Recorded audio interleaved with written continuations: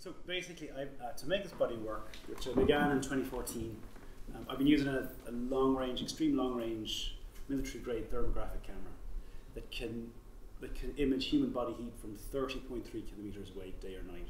That's 18 miles. So it's a very powerful tool, military tool, not designed for civilians, not designed for storytelling, not designed for aesthetic purposes. Its primary purpose is battlefield situational awareness, extreme long-range border enforcement, insurgent detection, tracking, and targeting as part of advanced weapon systems. So it's regarded as a weapon, and it's also used in search and rescue. And the camera itself falls under the International Treaty of Arms Regulation, so it's ITAR regulated under export law. So it's very difficult to get across international boundaries. It's a bit like a refugee. So this is how I've made them. I'm zooming in using that extraordinary super telescopic power to zoom right into specific details, frames within the larger, wider angle field of view. And then because it's so sort of telescopic, I've mounted the camera onto a robotic motion control arm, a sort of rig system that allows me to pan and tile on an X and Y axis, a bit like this. So each of these images is made up of usually around 900 individual cells or video frames. Each cell is 1 megapixel because that's the native image resolution of the camera itself. And then we tabulate these in Photoshop, me and my technician Steve, and we build this extraordinarily large file in Photoshop with 900 layers and maybe another 900 adjustment layers, and then Steve blends them, which takes weeks and weeks. And so what happens is that there's it's not really a photograph actually, because we're tabulating hundreds and hundreds of smaller images.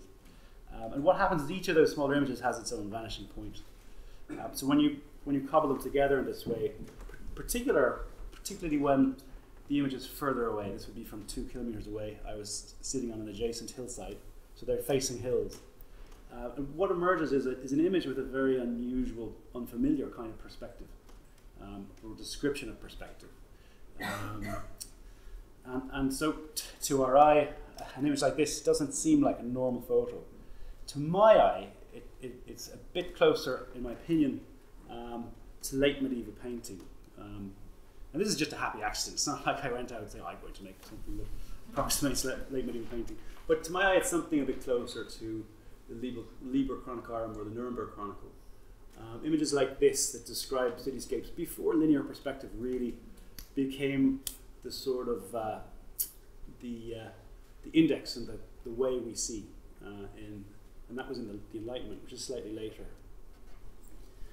Particularly, say, if you look at the hills in the back of this painting, Madonna of Humility by Giovanni di Paolo, you can see how bizarrely, I know in my eye, heat map-like, those hills in the distance, they resemble the ways in which some of these images articulate space. In an image like this, also by Di Paolo, St. John the Baptist going into the wilderness, you can see St. John lower left here, and he's making his journey, and then he appears again in the same painting, in the same frame. So this is what's known in art history as continuous narrative, and I like it a lot. And we can't think in that way anymore. It seems quite sort of childish now, but we find it in the heat maps too. So you can see here there's a fellow with a hooded jacket, and there he is again. And this is a result of him walking through space, obviously, because he's a human and he can move, he can walk, just like animals and cars can. Well, cars can't walk, but they can move. But occasionally, when they walk through the refugee camp, the camera, which is moving on this X and Y axis, it captures them twice. And so that's exactly what happened here. And I've chosen to keep that in. But another thing that's happened is the sort of spatio-temporal truncation of the figure of the refugee. So here, the camera has it's sort of come along and it's captured his legs only, and then it's come back around. And so these are very durational photographs. They take about 40 minutes to capture. So when it's come back around on the next row, he's moved. He's playing. is an Afghan refugee in Adashevsky camp in Croatia. It's a nice summer's evening, afternoon, and he's whiling away at the time with all his buddies playing cricket. And so by the time it's come around, which is maybe a minute, 2 minutes later, there he is in a slightly different position on the forecourts of this gas station.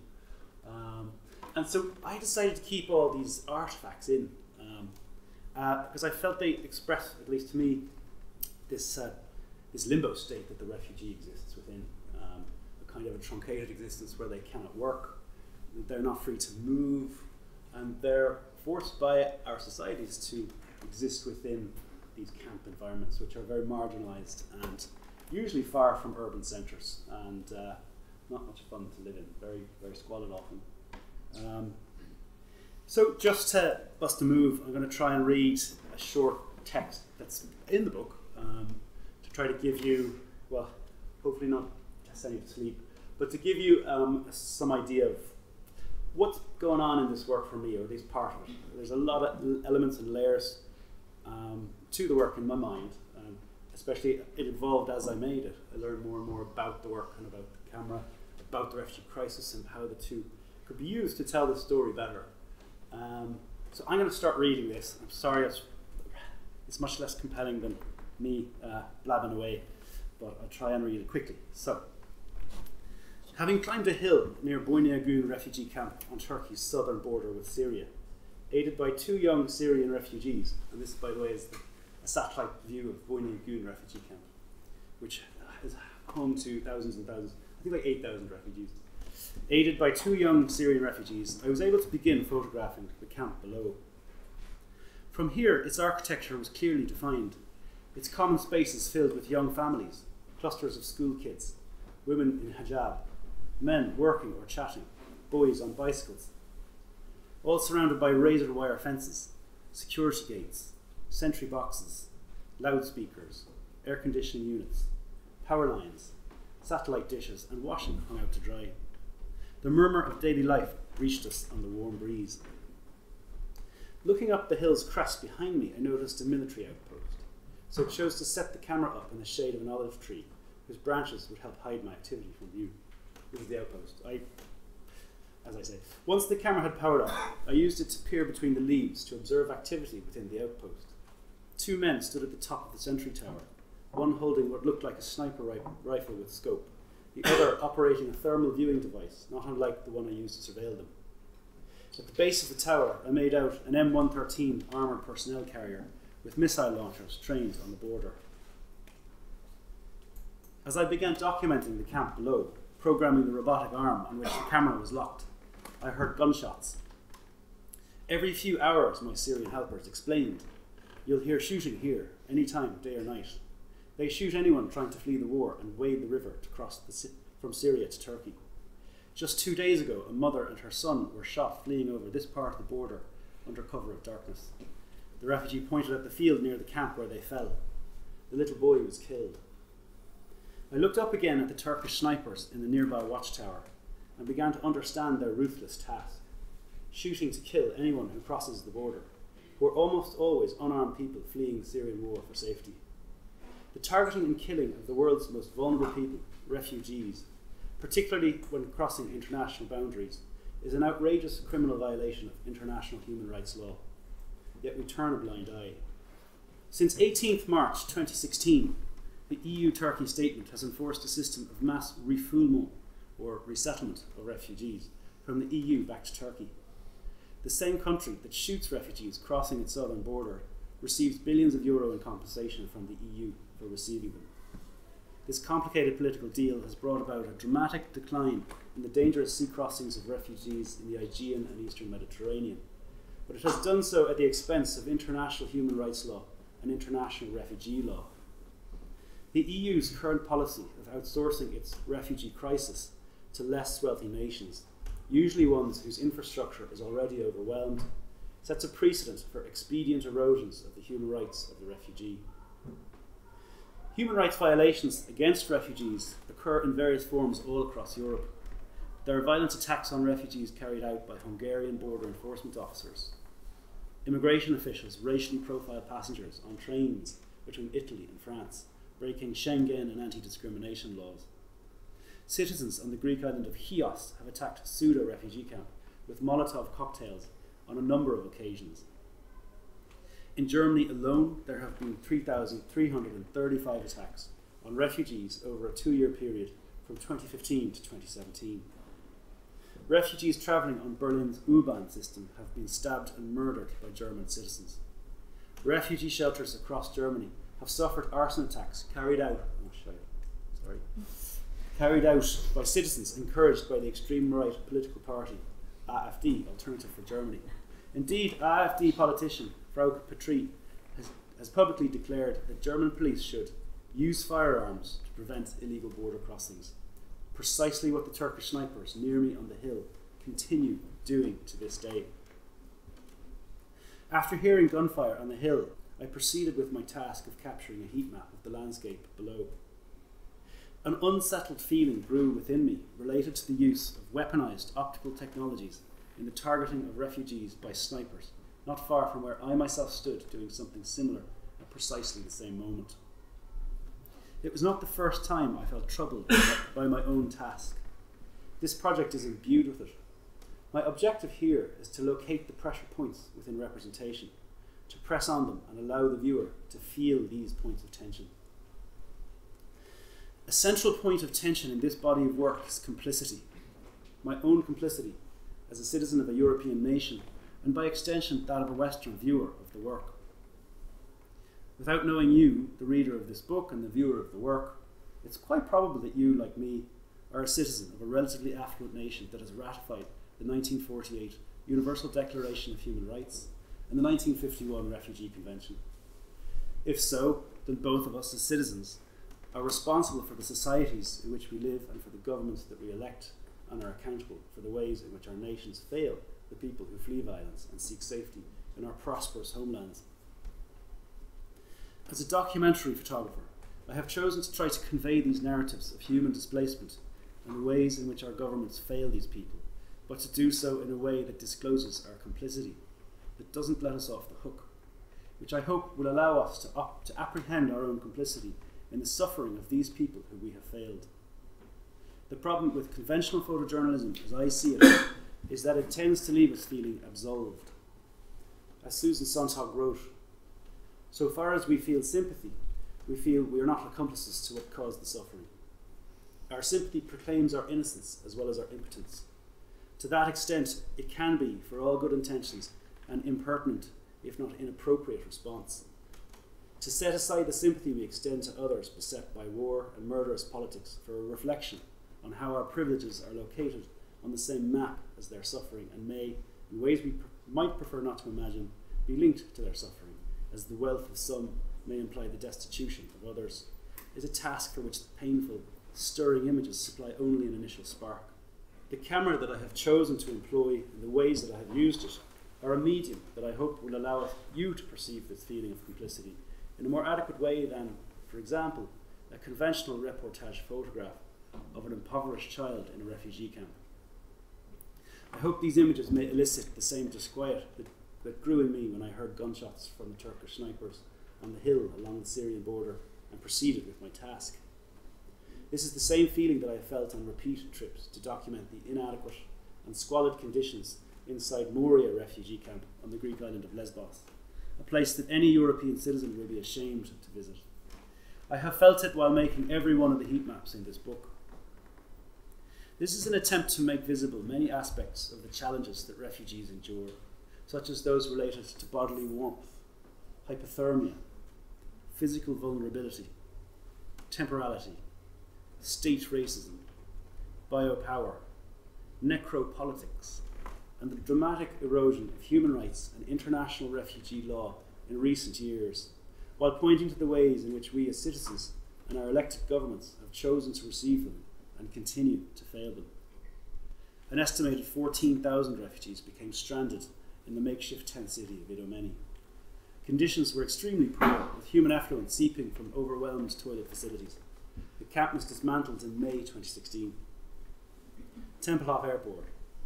Designed and built in 1934 by Professor Ernst Zagerbiel as part of Albert Speer's plan for the reconstruction of Berlin, Tempelhof Airport's iconic Nazi architecture is a centrally located yet symbolically loaded site to house asylum seekers. It was originally intended to represent the Nazi world capital, Germania. After the Second World War, the airport played a pivotal role in the humanitarian intervention of the Berlin airlift of 1948. The airport apron and former terminal buildings adjacent to the refugee emergency shelter also host international cultural events such as the Formula E Championship and Art Berlin Contemporary. A circus school sits alongside the container village, some of its teachers voluntarily educating and entertaining the youth living within the emergency refugee shelter. A crazy golf and an urban garden art project are also located adjacent to the camp's perimeter. An original C-47 aircraft, Raisin Bomber, which had participated in the Berlin airlift, stands on the tarmac in the distance, a symbol of democracy and humanitarian relief. A disused Cold War era radar detection dome stands on a tower above. Nizip 1 foreground is a tent city housing about 10,000 Syrian refugees. Nizip 2, background right, is a container city housing 4,500. Run by AFAD, the Turkish Disaster and Emergency Management Authority, and Turkish Red Crescent, Nizip is well managed but tightly controlled, with the mobility of refugees carefully regulated. It's far from urban centres of Gaziantep and Sanliurfa, making it difficult for refugees to access services, markets and culture. However, official supermarkets, laundries, food kiosks, mosques and a hospital clinic exists within the perimeter.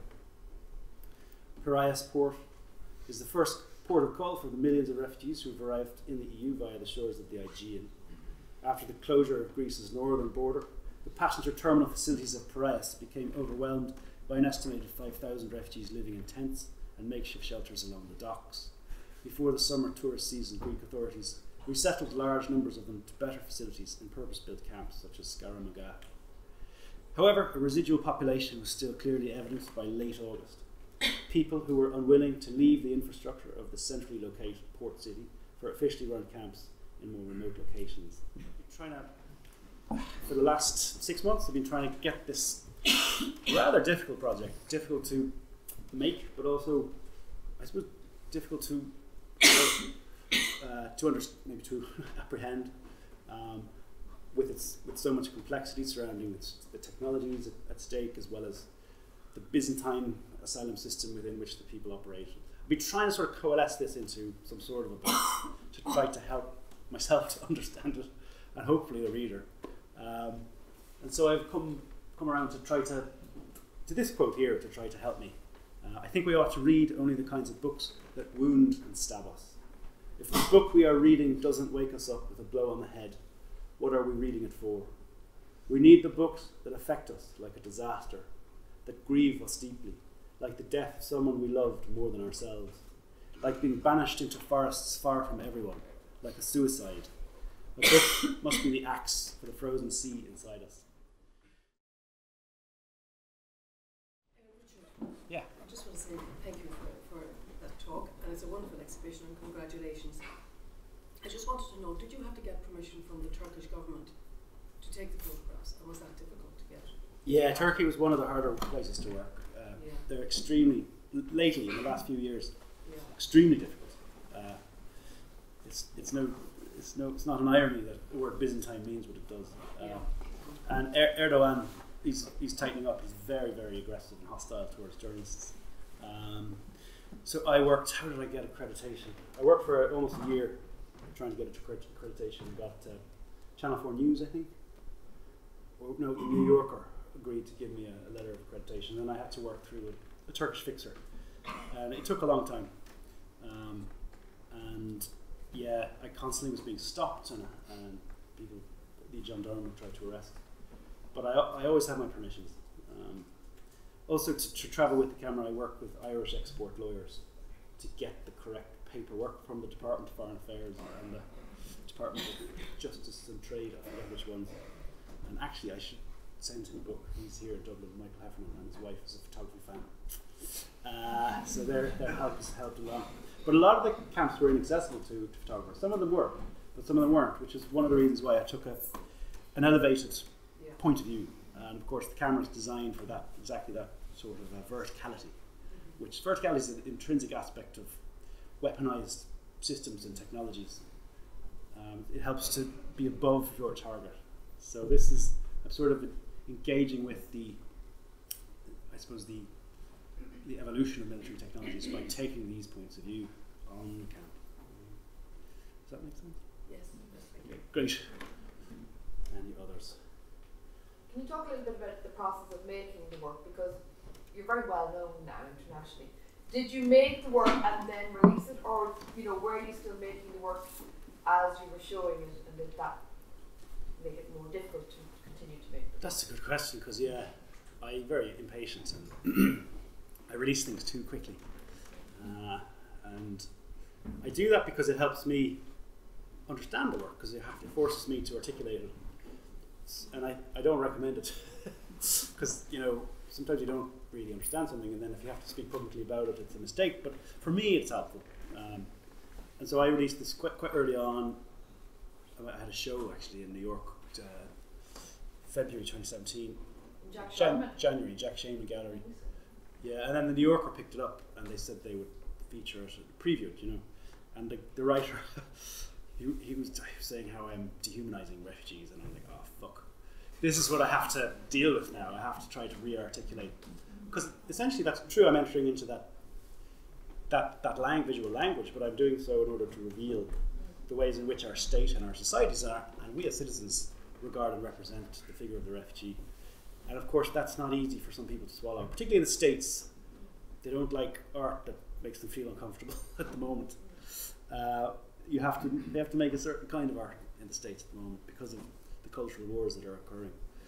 So that has been, maybe I preempted myself, but through doing so, I learned how to articulate better. And that leads eventually, you'd have more and more shows of the work, it leads to the book finally right at the end, after which maybe it's too late to release it, but I'm very happy with the book, and it took a long time to get to hit it in the right way for me. And you've also shown it as a film in the barbecue. Right, so this is also a sister project, the same project, but it's an aspect of a larger project which incorporates an immersive multi-channel video installation, which first premiered in February, Valentine's Day 2017, and that piece is called Incoming. It was made in collaboration with Trevor Tweeton and Ben Frost, and Trevor is a cinematographer, Ben is a sound composer, and it was made with the same camera, and it's a very different piece on some level because it's very visceral. It's very much more proximate. We've got very intimate, very tender portraiture out of the camera. We're using it on Steadicam, so it's very dynamic, and the score is really.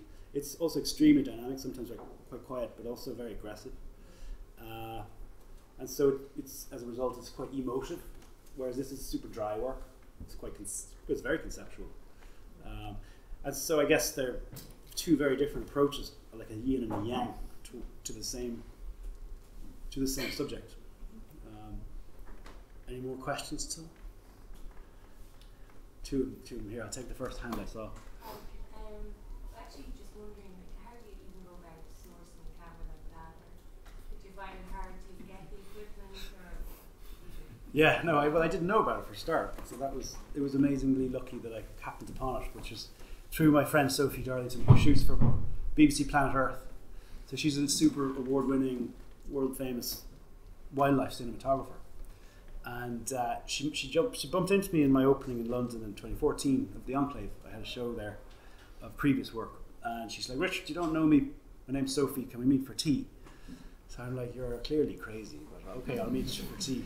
So we met up the next day, and she's like, "Richard, did you happen to go to school in St. Columba's College, Dublin?" And I'm like, "I did." Sophie, it's like, "Yeah, sure, that's where I went to school as well." And I'm like, "Whoa, okay, fucking, did you like the place?" I'm like, "No." She's like, "No, I hated it." So we started to get on very well already, and so she introduced herself and explained what she does, and I'm like, "Wow, yeah." So she'd just come off a film shooting for Disney, a film called Bears, and she said she's very disillusioned because she'd submitted all this really important material about how bears as a species were really having a hard time with climate change, and she's capturing tangibly important footage, like primary documentary footage of this, submits it to Disney, and they sugarcoat it, and they give each of the bears stupid voiceovers and make it like a happy ending, and it's just like she couldn't feel more angry. So she'd seen the Enclave, she's like, "Richard, you don't have to you don't work like Disney. We can do a sad ending. Let's work together. So I'm like, well, what will we do?